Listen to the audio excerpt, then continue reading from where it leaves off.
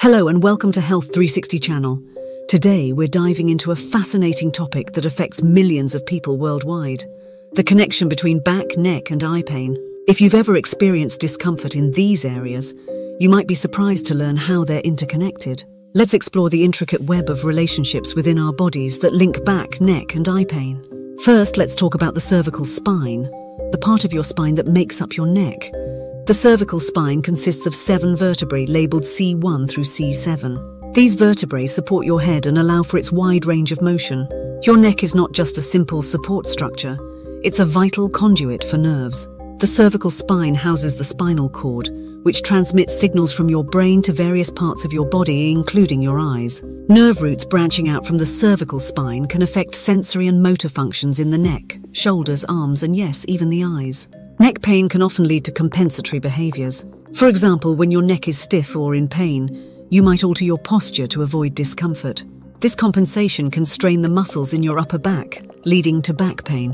Additionally, poor posture, such as slouching or hunching over, puts extra stress on the cervical spine, exacerbating neck pain. Poor posture doesn't only affect your neck and back, it can also impact your eyes. When you slouch, you might position your computer screen or reading material too close or too far away, causing eye strain. Eye strain can lead to symptoms such as headaches, blurred vision, and even pain around the eyes. Maintaining proper ergonomics is crucial. Your computer screen should be at eye level, about 20-30 inches away from your eyes. Your feet should be flat on the floor, and your back should be supported by your chair.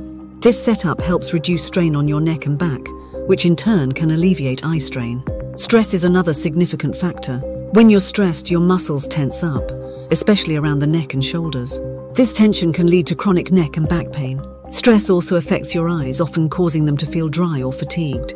Practices such as mindfulness, regular breaks, and relaxation techniques can help manage stress levels and reduce overall pain.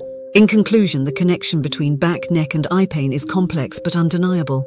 By understanding the interplay between these areas, you can take proactive steps to improve your posture, reduce stress, and create a healthier work environment.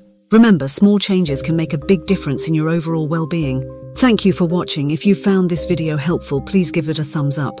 And don't forget to subscribe to our channel for more informative content. Stay healthy and see you next time. For more tips on health and wellness, check out our other videos. Until next time, take care.